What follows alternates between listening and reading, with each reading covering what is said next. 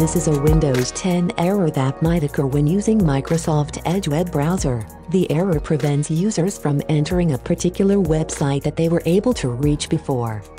First, let's try to disable TCP Fast Open feature on Edge.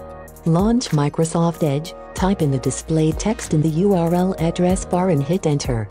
Press Ctrl-Shift-D to reveal Diagnostics section. Then scroll down and locate TCP Fast Open option under Networking. For older versions of Edge, uncheck the box for the option, yet on a new version of Microsoft Edge you will have to select it. Then you will see a message at the bottom which will ask you to restart Edge browser. Go on and do it.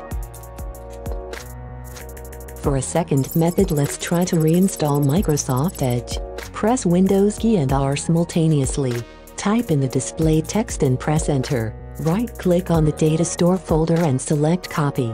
Press Windows key and D simultaneously. This will reveal your desktop. Right-click on an empty space and select paste.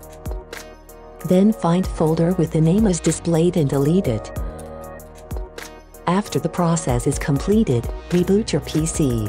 After that, press Windows key and type PowerShell. Right-click on PowerShell and select Run as Administrator. Type in the displayed text and press enter. Replace your username with an actual username. After that, from the description of this video, copy and paste the displayed command.